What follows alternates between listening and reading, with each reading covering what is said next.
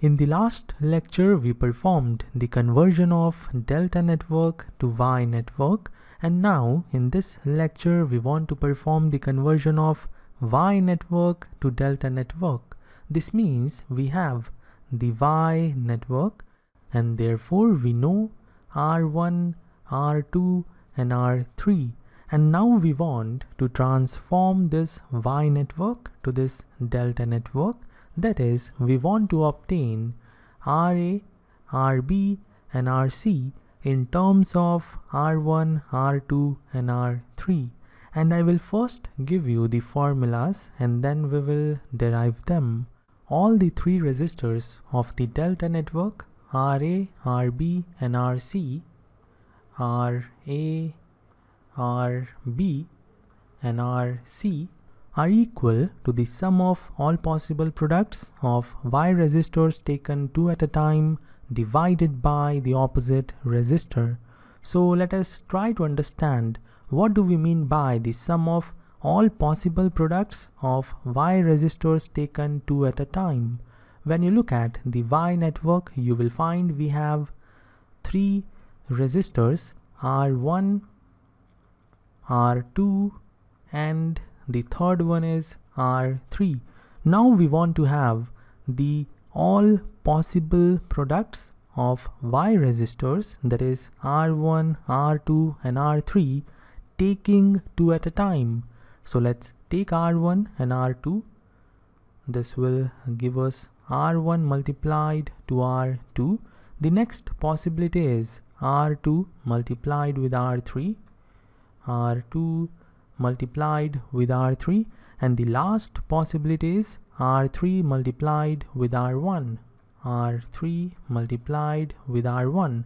So these are the three possible product terms in which we have taken two Y resistors at a time, and then we want to have the sum of these product terms. So we will add them, and this is what we will have in the numerator of all RA, RB and RC. So let us copy this part and we will have it for RB and also for RC. Now in the next line it says we have to divide it by the opposite Y resistor. When you look at resistor RA, you will find the opposite Y resistor is R2. Opposite to RA, we have R2. So we will divide by R2. For RB, opposite resistor for Y network is R3. And for RC, opposite resistor in Y network is R1. So these are the conversion formulas when we want to convert Y network to delta network, and we know how to remember the formulas. And there is one point which you should note down. The pattern of the formulas will remain same when we have inductances and also when we have impedances. So for resistors, inductors and impedances, we have the same pattern of formulas, and now we are going to prove them. We are going to derive RA, RB and RC. Now in the last lecture, if you remember, we obtained R1, R2 and R3 in terms of RA, RB and RC. There we had the delta network and we wanted to have the Y network, and for the conversion of delta to Y we derived these formulas. Let's say this is equation number 1, this is equation number 2 and this is equation number 3, and I want to multiply equation number 1 and equation number 2. Let's multiply 1 and 2. This will give us R1 multiplied to R2 on the left hand side, and on the right hand side we will have RA, RB square, RC divided by RA plus RB plus RC whole square. Let's call this equation number 4. Now after this, we will multiply equation number 2 and equation number 3.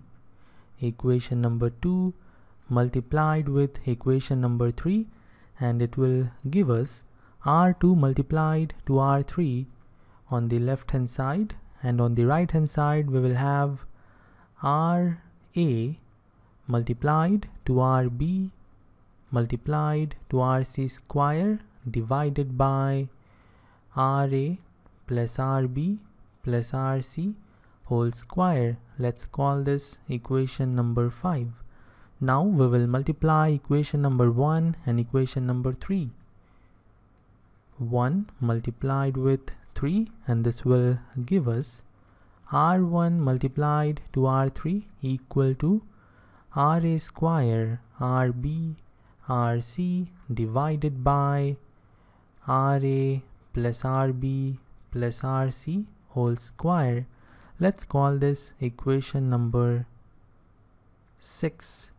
And now we will add 4th equation, 5th equation and the 6th equation together, and this will give us R1 R2 plus R2 R3 plus R1 R3 on the left hand side, and on the right hand side we will have RA plus RB plus RC whole square as the LCM. So in denominator we will have RA plus RB plus RC whole square, and in the numerator we will have RA RB square RC plus RA RB RC square RA RB RC square, and then we have RA square RB RC from the 6th equation, RA square RB RC. And you can notice one thing, that in all the terms of numerator we have RA RB RC common, so we can take RA RB RC common, and in this term after taking RA RB RC common we are left with RB, in this term we are left with RC, and in this term we are left with RA. Therefore in the next step we will have R1 R2 plus R2 R3 plus R3 R1. We can write R1 R3 as R3 R1 equal to RA RB RC. Inside the bracket we will have RA plus RB plus RC divided by RA plus RB plus RC square. Now it is clear that RA plus RB plus RC in numerator will cancel out with RA plus RB plus RC in denominator. So we are left with R1 R2 plus R2 R3 plus R3 R1 equal to RA RB RC divided by RA plus RB plus RC. Let's call this equation number 7. This is equation number 7, and now we will divide equation number 7 by equation number 1. So let us divide equation number 7 by equation number 1. You can see equation number 1 here, and on the left hand side we will have R1 R2 plus R2 R3 plus R3 R1 divided by R1. You can see we have R1 on the left hand side of equation 1, and on the right hand side we will have RA RB RC divided by RA plus RB plus RC divided by RARB divided by RA plus RB plus RC. So we have RARB divided by RA plus RB plus RC.